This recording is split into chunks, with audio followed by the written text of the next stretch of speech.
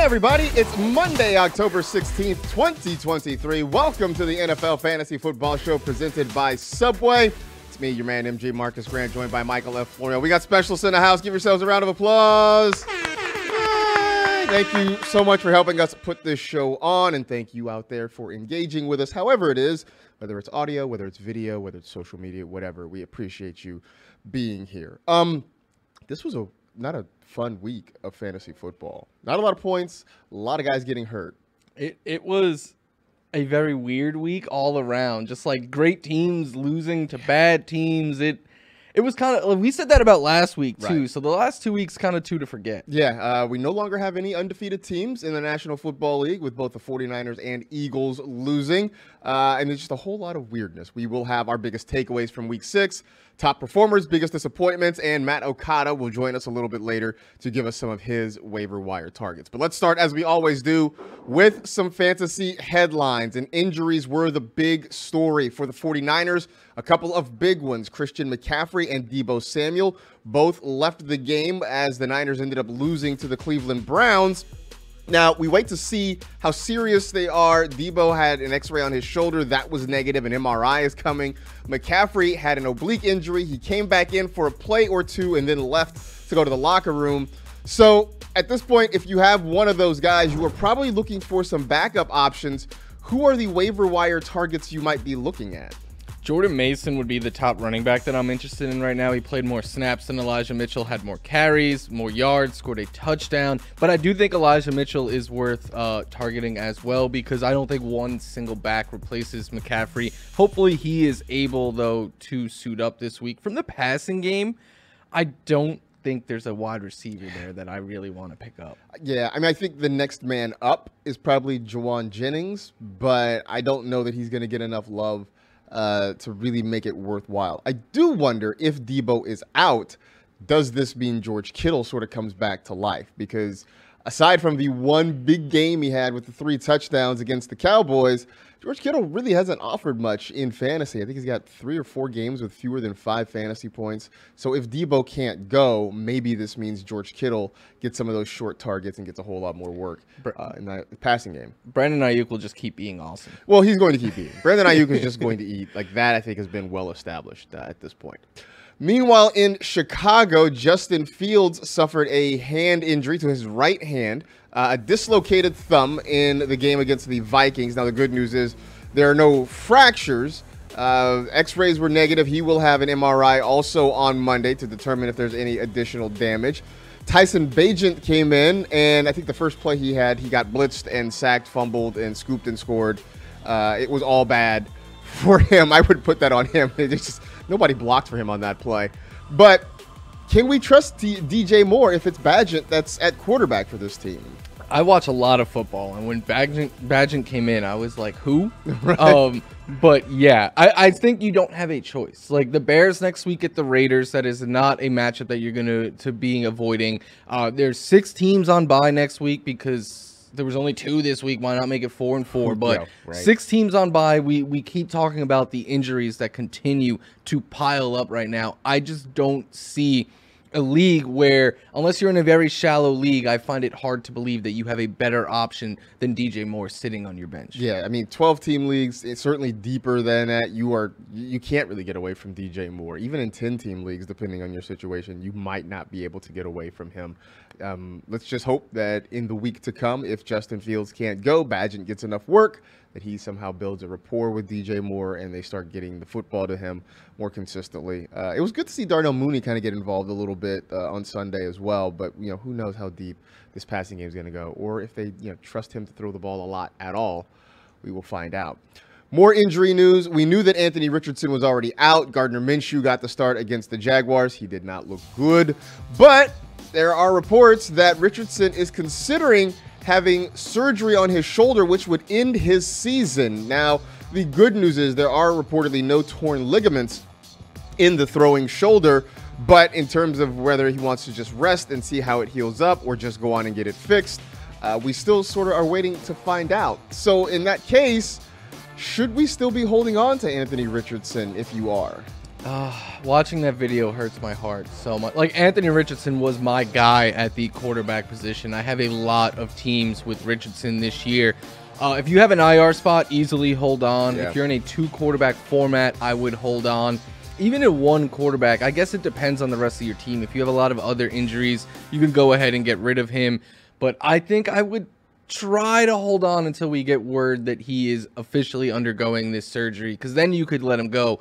But if he ends up coming back and playing football again, I want him on my fantasy. Somebody's going to snatch him up if you put him out there on the waiver wire, and there's even a slight chance that he's going to come back. I guess this is more an advertisement for why you should have an IR spot in your fantasy league. If you don't have him in your league, you beg your commissioner, harass the commissioner, and get yourself an IR spot. So you can just put him there, and then you can hold on to him, and it's all good there. So there it is. All right, so those are the headlines. Now we got the things that we learned, our biggest takeaways from week 6. We have a couple each, and you're staying in Indianapolis for your first one. Yeah, the Colts running backs with Gardner Minshew are going to get targeted a whole bunch. And that's something that I wasn't banking on with Anthony Richardson, because he can run. He also has a laser of an arm and could throw downfield. Like, he could throw 50 yards while falling down. So he's not going to be looking to dump it off all the time. But Minshew will be. Yesterday, Zach Moss played 49% of the snaps to 43%. They both had just 7 carries for Moss, 8 carries for Taylor. It did not matter. 7 targets for Zach Moss, 25 routes, 6 targets, 21 routes for Jonathan Taylor. I think these are 2 backs, Marcus, that you could just keep starting moving forward. Like, I do think we will eventually get to the point where Taylor overtakes too much of the work and Moss is not someone you feel great starting. But until we get there, keep starting both of these guys. Might as well just keep starting both of them. I do know yesterday, I think Game Script kind of got away from Indianapolis. They fell behind kind of big, and at some point had to kind of abandon running the football, and Minshew just was on the struggle bus yesterday, throwing 3 interceptions. So, that I think had an impact, but it is, I think it's interesting that I think Minshew is going to work those guys into the passing game. For me, Drake London is back, and kind of Kyle Pitts too. It's been amazing the last few weeks. We go back to week 1 when Drake London had 1 target and no catches. Since then, he's been targeted at least 6 times in every game. Had the huge game this past week against Washington where he went over 100 yards. Meanwhile, Kyle Pitts has had 6 or more targets in 3 of his last 4 games. He had a touchdown this week after having the 11 targets last week. So finally, it looks like, I don't know if Arthur Smith has been shamed into it or if he just came to this decision on his own. I don't care. But the targets are going to the main pass catchers. The last 2 weeks between Drake London and Kyle Pitts, they've had more than 45% of the targets. They've had nearly 60% of the air yards. So it's finally looking like what we wanted. Like Bijan Robinson still getting his targets as well. So all the playmakers finally getting involved. We're seeing less of Mac Hollins. They traded for Van Jefferson. I think he had 2 targets. So, the offense is looking the way we want it to. I hope he sticks with this because, look, I know they're not winning, so I hope he doesn't just abandon this. But, it's looking good right now. Arthur Smith is Cersei, and this podcast, me and you, we're like Rebecca. Shame. Just walking behind her. Shame.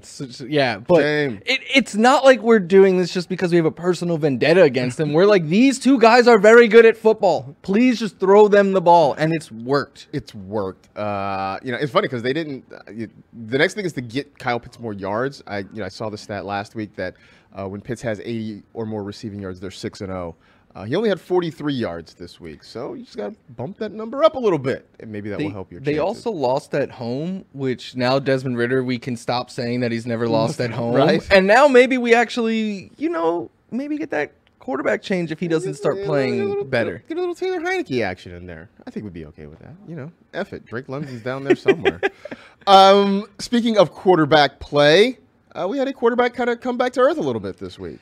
Yeah, I learned that Brock Purdy is immortal just like the rest of us. I had 2 weeks ago was like, hey, he's playing the Dallas Cowboys defense. Let's exercise caution. And then he had his best fantasy game of the year. And I was like, cool, this guy's matchup proof. We could just go ahead and start him. And he struggled yesterday. 125 yards, 1 touchdown, 1 interception. But what worries me, look, the Browns defense is awesome. We were talking before the show. This is the first bad weather game he's played in the NFL. A lot of reasons to be like, okay, I'm going to overlook this for Brock Purdy. It's 1 game. What concerns me is the fact that Trent Williams is out. Yep. Christian McCaffrey, Deebo Samuel. I've been the person a lot of the time saying, like, hey, Brock Purdy on the 49ers, amazing. You take away all the weapons and everything, probably not so much. So that is something that I'm definitely keeping a close eye on moving forward. I think everybody's going to be watching to see how healthy the Niners are going into this week, because that's going to have a big impact on Purdy and a lot of guys, and just that whole offense and who you're starting, because, losing players always stinks. When you're losing your best players on offense, it's going to have an impact. I don't care. 3 in like a quarter. Yeah, I mean, it was just rough. For me, we spent all week debating whether it was Keontae Ingram or Emari Demercado. Maybe the answer is none of the above. It was not great for the Cardinals' backfield. They spread the opportunities around between 3 different guys. I mean, you had Ingram with 10 carries, Williams with 8 carries. Demercado played the most snaps, only had 2 carries. Josh Dobbs ran the ball 7 times. Nobody was particularly efficient with their opportunities, and in the end, all 3 of those guys, all 3 of the running backs, turned out to be really underwhelming for fantasy. And I get the sense that's what this is going to be for the next few weeks until James Conner comes back. He was the guy getting most of the work. He was doing very well with it. And I don't know that the Cardinals are going to trust any one person to be efficient enough or productive enough to just give them a whole big workload. So sometimes the answer is none. And apparently that's the case with the Arizona Cardinals running backs. We do have answers to some other things, including the guys who boosted you up or maybe let you down. We'll also talk some waiver wire picks coming up a little bit later on in the show. Stick around for plenty more merriment and information, all of it in one, here on the NFL Fantasy Football Show.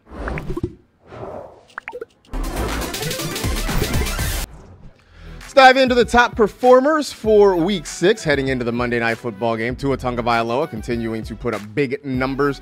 22.5 points for him, 3 passing touchdowns. Raheem Mostert, a.k.a. Raheem Must Start, 2 rushing touchdowns, also a receiving score, 34.2 points as he ran over the Panthers. Amon-Ra St. Brown, big day, 12 catches, $124 and a touchdown. That was good for 30-plus points. Travis Kelce, going back to Thursday night, 9 catches, 124 yards, almost 21.5 points for him. Justin Tucker made 6 field goals. That was good for 18 points. And the Vikings defense going against the Bears, 5 sacks, 3 takeaways, a touchdown scored, gave up 13 points. That was good for 21 fantasy points. Let's break this down with some of the guys that maybe were on the list and some of the guys who maybe were just off the list of top performers. And Tyreek Hill, had a lot of great things he did. Maybe the best thing he did was take a selfie doing a backflip, though, on Sunday. Everything he does is cool. Like, he might be the coolest human walking the planet right now. It is insane. But I know some of you are out there like, oh, he won me my week.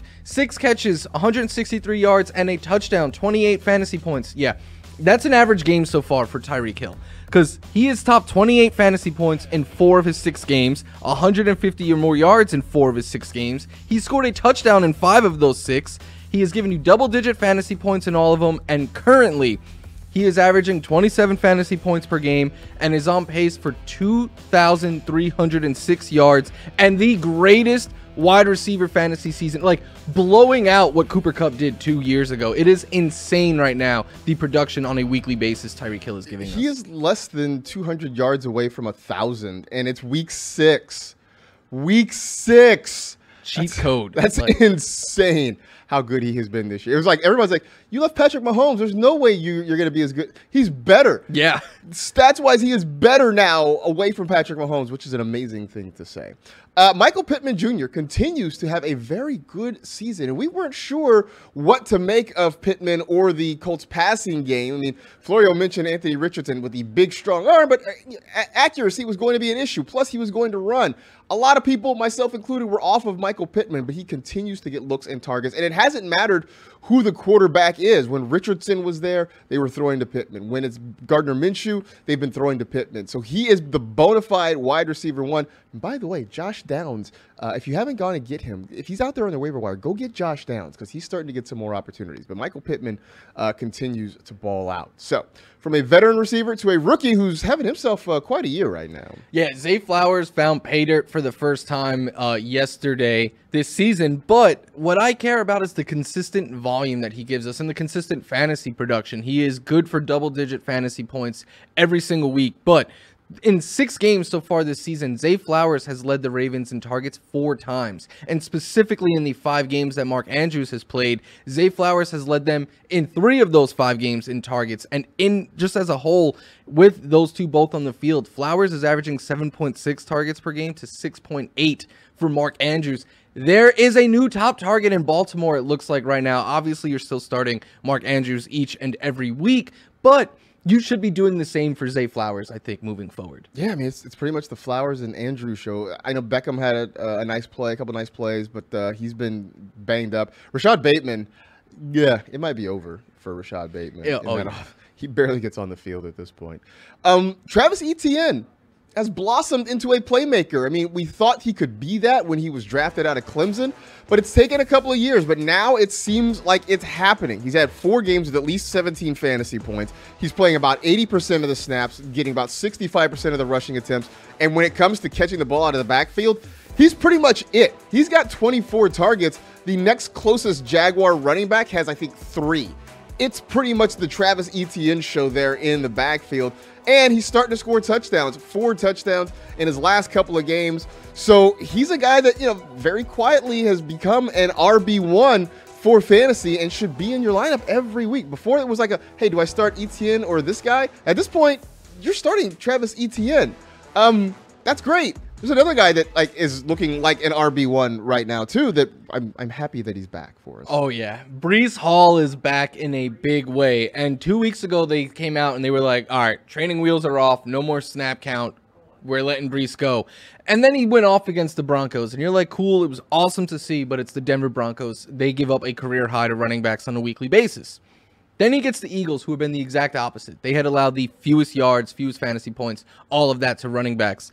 Breece Hall in week 6, 68% of the snaps, 12 of 16 RB carries, 23 routes, 5 targets, led all running backs there in receiving usage, 93 yards, a touchdown, and 20 fantasy points.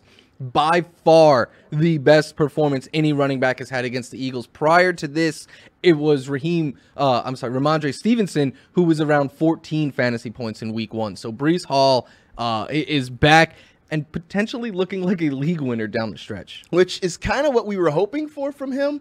I know we knew he was dealing with the injury and they had Dalvin Cook there, but we were hoping that he would start to get that opportunity, and he has, and he's doing the most with it. Speaking of doing the most with their opportunities, Kyren Williams, who had a big day against the Cardinals on Sunday, 20 carries for 158 yards and a rushing touchdown. I think the issue for Kyren Williams, aside from the fact that he looks like he's got an ankle injury that's getting checked out via an MRI, is that Sean McVay sometimes forgets to run the football. I mean, 2 weeks ago, he had 25 carries against the Colts, went for 103 yards and a couple of rushing touchdowns. Last week against the Eagles, just 13 carries, still went for more than 4 yards a carry against that Philadelphia defense. And then the big game on Sunday. He is the guy. Yes, every once in a while, they sprinkle Ronnie Rivers in there when Williams needs to catch his breath. But this has been the Kyren Williams show. He's the reason that Cam Akers now collects his mail in Minneapolis. When they get him the ball, he is being productive. And this was a guy that, look, we talk about, there have been a lot of really great waiver wire pickups in the early season. 2 of them are in Los Angeles between Puka Nacua and Kyren Williams. Williams has become an RB1 now, and he's a guy that I can't see how you get him out of your lineup unless you somehow have just, been blessed with good running backs. Kyren Williams needs to be started pretty much every week for a lot of people. And on Puka, I've seen people yesterday be like, people were tweeting me like, "Oh, it's over for Puka. It's one down week," and he had a touchdown go through his hands. Just breathe. It's going to be okay. 1 week, and he still saw targets. I mean, he still had 7 targets. Like, why are we freaking out? It was a bad game. It happens for everybody. Well, speaking of actual disappointments in fantasy, we do have a couple. I want to believe in Dameon Pierce. It's getting harder to believe in Dameon Pierce. Yeah, and it wasn't to me yesterday the fact that he didn't give you 3.4 fantasy points is obviously big and disappointing, but you could justify that at times by being like, it was a tough matchup. Their O-line isn't completely healthy yet.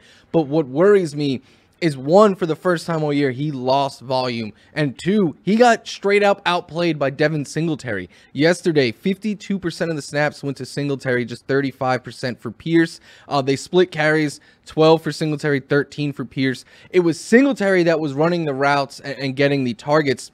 34 yards for Dameon Pierce, 62 for Devin Singletary. It is highly, highly concerning because volume is what had been propelling Dameon Pierce and keeping him in the conversation as a fantasy starter. They're on bye this week. Then they get the Panthers, which is the ultimate get-right spot. I think both of those running backs are in play in week 8. I know we're getting ahead of ourselves here, but if you have Dameon Pierce right now, I think outside of that one run where he took the entire D-line down to the 1 yard line, it's been a rough season, and it was a rough game yesterday. Yeah, I really believed I drafted him in a lot of spots, but so far the early returns have not been great, and it's time to get really worried because, as you mentioned, Devin Singletary starting to show up in that offense. Kirk Cousins, I know he didn't have Justin Jefferson, but they were playing the Bears, and it felt like you could still at least believe that you were going to get some decent production out of Kirk Cousins. Instead, you get fewer than 9 fantasy points from Kirk O'Chains. Look, it was nice to see Jordan Addison get in the end zone, but this was not what I was hoping for him.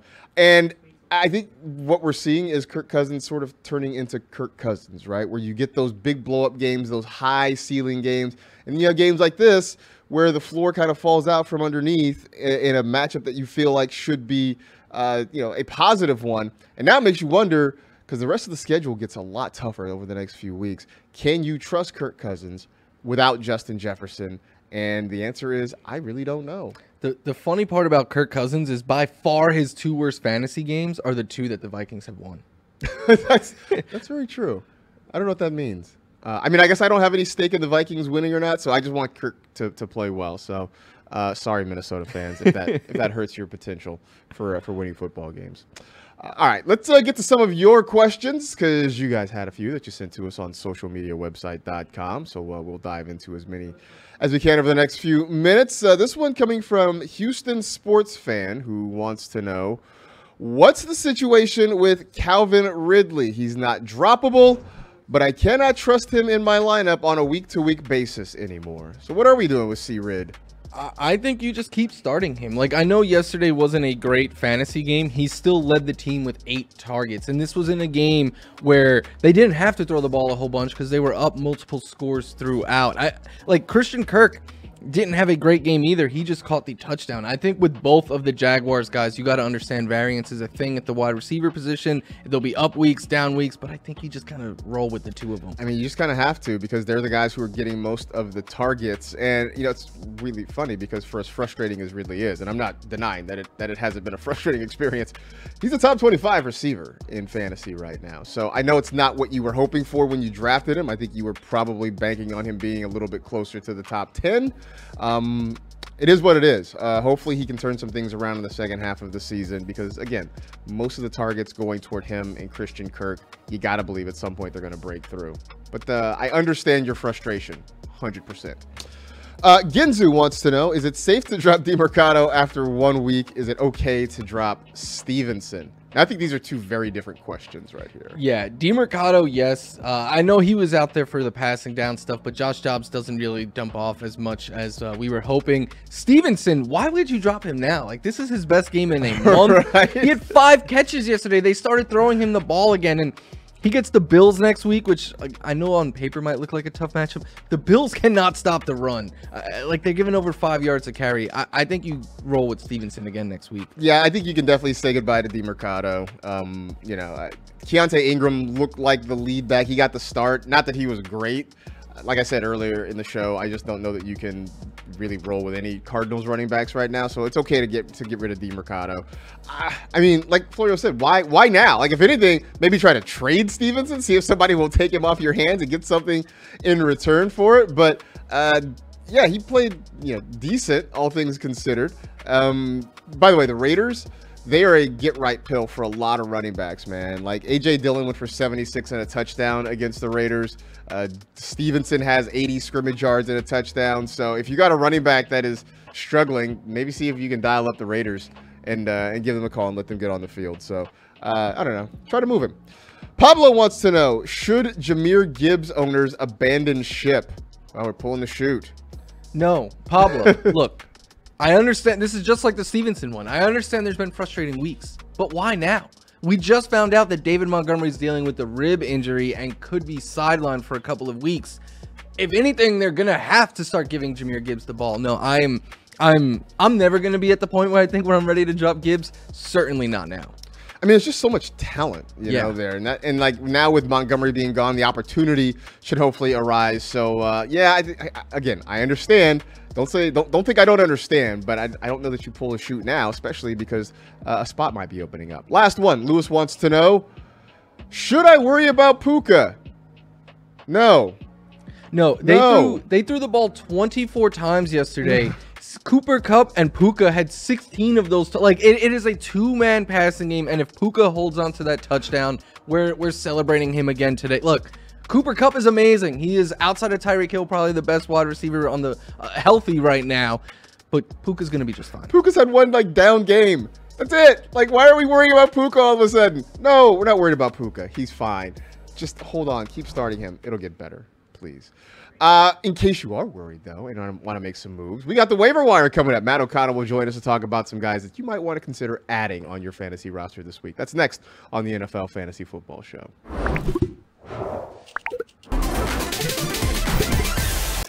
It's time for the waiver wire presented by YouTube TV. This is a list compiled by Matt Okada. A couple of quarterbacks up top, Sam Howell and Joshua Dobbs. A lot of running backs. Chuba Hubbard getting more opportunities there in Carolina, especially with Miles Sanders injured. Elijah Mitchell, Jordan Mason to watch in San Francisco because of the injury to Christian McCaffrey.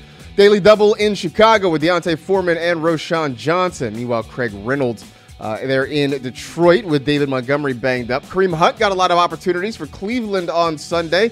Then there's Damian Williams and Keontae Ingram, who look like the top two choices down in Arizona. Then there's Ezekiel Elliott over in New England. Over to the wide receivers. Deontay Johnson looking to get back soon from injured reserve. Should check to see if he's still out there on your waiver wire. Wan'Dale Robinson getting more run for the Giants. Josh Downs getting a lot of love in Indianapolis. There's Kendrick Bourne in New England, KJ Osborne in Minnesota. Rashee Rice looks like he's establishing himself in Kansas City. Jackson Smith and Jigba for the Seahawks had one of his best games of the season.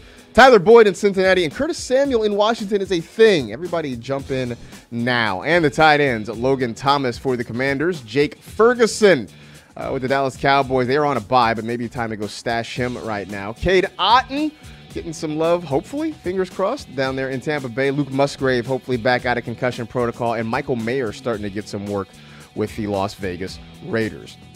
Time now to bring in the guy who writes our waiver wire column every single week. It's Matt Okada. You can check it out, of course, at NFL.com/waiver wire. And Okada, this is a big week for waivers because we got 6 teams on a bye. The Panthers, the Bengals, the Cowboys, the Texans, the Jets, the Titans all have the week off. Why the league couldn't have just made it 4-4 instead of going 2-6, I don't know. That's above my pay grade, right? But let's just get going with the quarterbacks. Because Sam Howell, I don't know how he does it. I don't know how he's scoring all these fantasy points, but every week he seems to be scoring a lot of fantasy points. So I guess we should just stop asking why and just kind of enjoy the moment. Yeah, I mean, I think a nice thing about it is he's doing it in a bunch of different ways. He's done it with yards. He's done it with his legs. This last week he did it with touchdowns through 3 of them. And he's been good pretty much all year. He's averaged 276 yards and 2 TDs per game since week 4, hit 18-plus fantasy points in 4 of his last 5. He is the QB 12 overall in the season, despite posting what was essentially a 0 in week 3 against the Bills. So if you take that out, he's been great. And he's got a pretty relatively fantasy-friendly schedule coming up over the next few weeks, including the Giants and the Eagles, who sound scary but aren't bad for fantasy quarterbacks. And he's got a really good receiving core. As frustrating as their usage might be, it's working out for him. I think he's a viable stream in most matchups and an every week starter in 2 QB leagues or deeper leagues. Completely agree with you there. And yet, Matt, yesterday, Chuba Hubbard went out and had more fantasy points than Miles Sanders has had in all but 1 game this season. But they're on bye next week, but that's not scaring you off. You're saying still go out and add Chuba Hubbard this week. Yeah, listen, beggars can't be choosers these days, Florio. We got to get running back somehow, and if it means tucking one away when he's on the team's bye, I'm willing to do it. Like you said, Hubbard, 19 carries, 88 yards this past week, including a touchdown. Both of those numbers were better than Sanders' season highs through the first 5 weeks. Hubbard took 76% of Carolina snaps, which is basically bell cow territory. So if Sanders is still out when they come back from their bye, Hubbard is a locked and loaded play. If Sanders comes back, at the very worst, Hubbard is a really solid, stash handcuff type player. But given the fact that he's been more efficient than Sanders all year, I'm not convinced that they don't start to lean more towards Hubbard as the lead guy. And if they do that, he's got 15 touch upside, and that is really all we can ask these days out of a healthy fantasy running back. I mean, yeah, even before the Sanders injury, you could see Hubbard just sort of closing the gap in terms of snaps and touches and that sort of thing. So I think that just continues to even after the bye. In San Francisco, obviously a healthy Christian McCaffrey is the guy, but he's not completely healthy. At least he wasn't on Sunday. So it's a daily double, either Elijah Mitchell or Jordan Mason. Is there one that you maybe prefer more than the other? There is, and I'm pretty sure daily doubles are supposed to mean extra money for all of us. I don't know if that's the case here. We would probably write if CMC missed this time. I prefer Elijah Mitchell, and it's not cut and dry because Jordan Mason is the bigger back, which means he's more likely to get early down and goal line type work, and he did have more opportunity and snaps and touches on Sunday when CMC went out. However, Elijah Mitchell was just coming back from an injury, and Mason is a special teams guy who's going to get work regardless and has never been a starter. Elijah Mitchell, for those who forget, back when he was a rookie, he started 10 games. He averaged 15 fantasy points a game. He was the RB 15 in points per game that year. I think Shanahan might rotate these guys, but if I'm going to pick one, it's Mitchell. You should probably look at picking up both if CMC is going to be out. Another backfield with two backs here is in Chicago with their dual running backs there. But we were talking about earlier on the show, the Raiders have been a get-right spot for running backs all year long, and that's who the Bears get next week. So how excited should we be for the Chicago duo? Yeah, I'm decently excited, potentially about both. Last week in the column, I said I preferred Roschon Johnson over D'Onta Foreman, but Johnson was in concussion protocol. He didn't clear. Foreman got the start and was decent against the Vikings, 65 yards on 15 carries. I think Johnson should clear the protocol and be back for that matchup with the Raiders, that get-right game. If that's the case, I would add him, rank him, and start him ahead of Foreman. I think he has more upside. He's more versatile.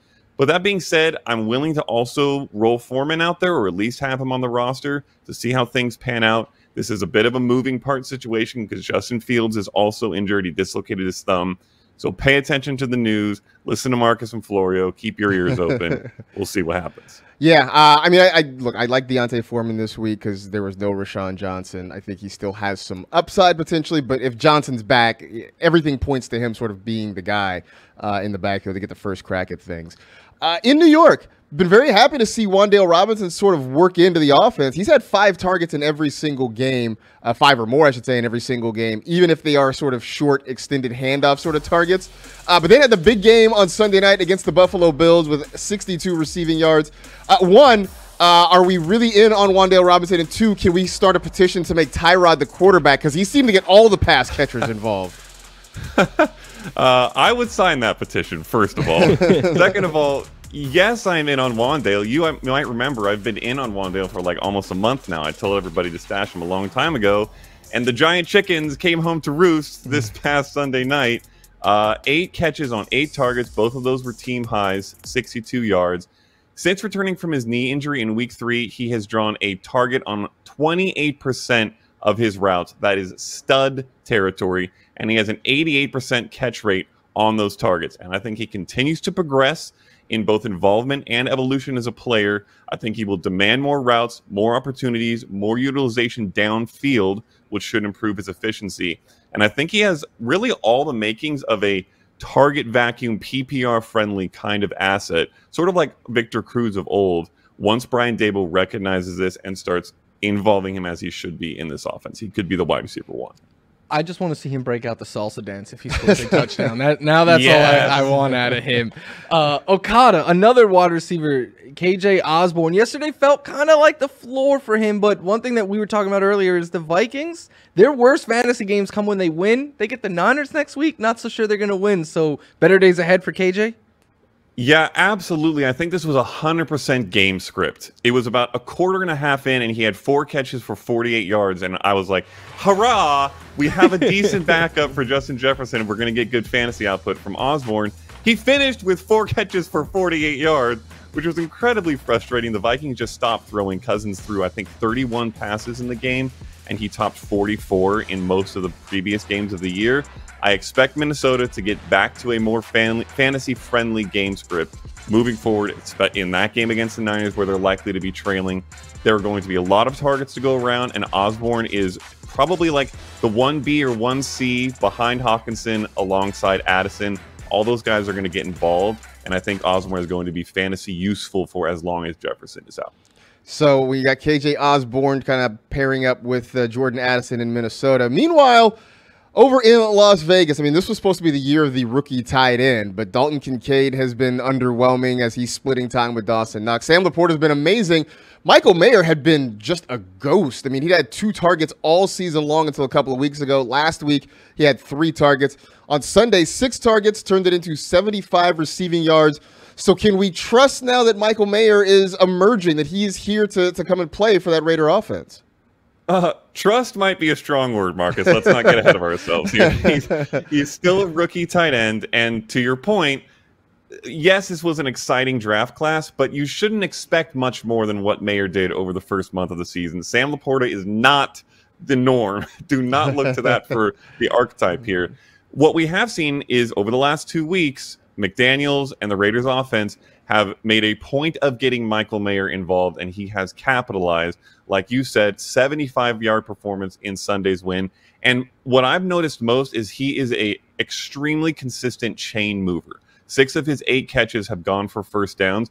He's kind of annoyingly doing a lot of what Davante Adams should be doing for this offense, and that likely corrects itself, so Davante will probably bump back up to take some of this work from Mayer. But with how good he's looked, if he continues to get this kind of involvement, he might be a streamable option. So I'd tuck him away on your bench if you can. Have him for the stretch. You talk about tucking some guys away. Normally, I know you have your guys to stash. Is there anybody out there that people should maybe try to get ahead of the curve on right now? I will say a couple tight ends that I like are Cade Otton and Luke Musgrave. Both of them are decent streams this week, and both of them have upside down the stretch. Beyond that, we mentioned Rashee Rice on the full screen on the list of guys. He looks like he is, and we've said this before, maybe stepping up into that true wide receiver 1 role in Kansas City. I said it last week. He had a good week. I think it continues to progress for Rashee. He has an opportunity to be the guy, and that would be huge for fantasy. I will admit that it's become a perverse little game for me to figure out which Chiefs receiver is going to go off at any given week. And Rashee Rice might be taking that away from me in the very near future. Who knows? But we'll see. But Matt, as always, appreciate it, man. Have everybody go check him out at Matt Okada on Twitter and go read the article at NFL.com/waiverwire. Always appreciate it, Matt. We will talk to you next week. In the meantime, we've had a whole full show of things and a whole lot of injury news to talk about, a whole lot of things that we're going to try to maneuver as we get a little bit later on in the week. So in the meantime, for us, that is it. We are done. We appreciate you hanging out with the NFL Fantasy Football Show presented by Subway. You know the drill. Tell 2 friends to tell 2 friends. Rate, review, and remember, the problem with the rat race is that even if you win, you're still a rat. Be safe, take care of yourselves, and we'll talk to you again real soon.